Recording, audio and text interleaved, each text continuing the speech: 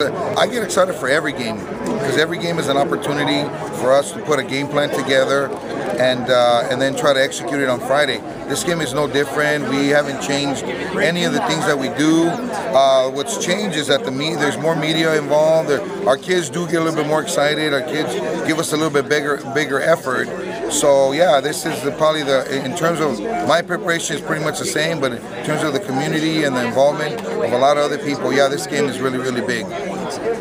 Pretty good job of just staying focused, and we all just talk about, hey, your job is to play, and we say the media their job is to report, the cheerleaders are going to cheer, the drill team's going to dance, the band's going to play, administrators are going to administer. So we really try to say, you got to do your job, you got to just be focused on what your thing is. You can't do anybody's job, and you can't lose focus and get caught up in all the hype. You still have to block and tackle and do all the simple things. That Garfield continues to have a very strong defense. They haven't given up a lot of points, but one of the things I think is improved for them is their offense.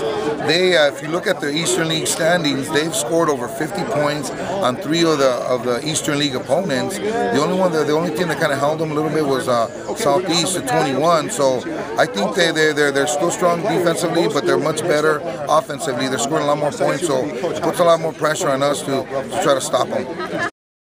To be able to do a better job offensively and keep keep the ball moving, keep the ball in our possession, so we can keep their offense off the field, and we have to score. They've done a really good job throughout the years of holding us to not a lot of points. So we have to do a better job in putting some points on the board and getting ahead. And I think our offense is going to be our best defense.